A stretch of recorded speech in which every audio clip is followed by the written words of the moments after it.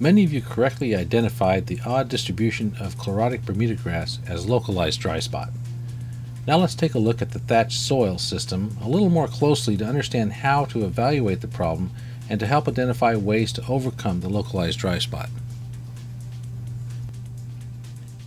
We used the water droplet penetration test to evaluate water repellency of the profile and where in the profile repellency is greatest.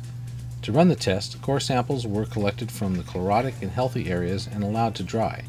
Small drops of water were placed along the profile, and the time required for the droplet to penetrate the soil provides a simple measure of water repellency. As you can see from this table, a soil is judged more water repellent when longer periods of time are needed for the droplet to penetrate the soil. For practical purposes, if it takes more than 10 seconds for the water to penetrate into the thatch or soil, there is some water repellency. If it takes more than 10 minutes, the water repellency is severe. Let's take a look at the water droplet repellency test for a core sample from a good performing area of the fairway. The soil was pretty dry even under the good performing area, so we could only collect a shallow core using the soil probe. Even so, there was sufficient material to determine if the thatch in the mat area or the soil was water repellent. Let's take a look at the video and see how the test was run.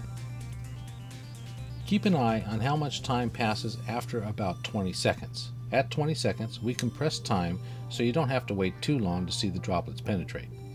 The drop that was applied to the soil penetrated immediately. These results indicate that the surface layer is more repellent than the soil below the surface. Because more than 1 minute was required for penetration of the drop near the surface, the thatch mat area was rated as moderately water repellent. The soil exhibits no water repellency in the good performing area of the fairway. Now let's run the same test with a soil core from the chlorotic poor performing area. Like the good performing area, the soil does not exhibit water repellency. However, as you might expect, the rate of water penetration into the thatch and mat area is slower compared to the good performing area. We have compressed time between 20 seconds and the final frame at just over 11 minutes to make the video a little bit easier to watch.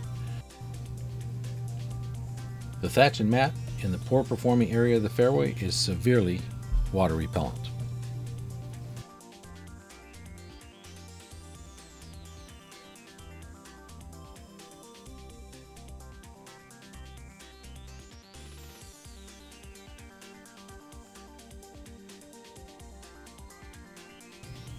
The solution to this problem requires application of a wetting agent to reduce the water repellency of the thatch layer. Once the surface repellency has been eliminated, the soil below can be recharged with water, then the turf should recover fairly rapidly.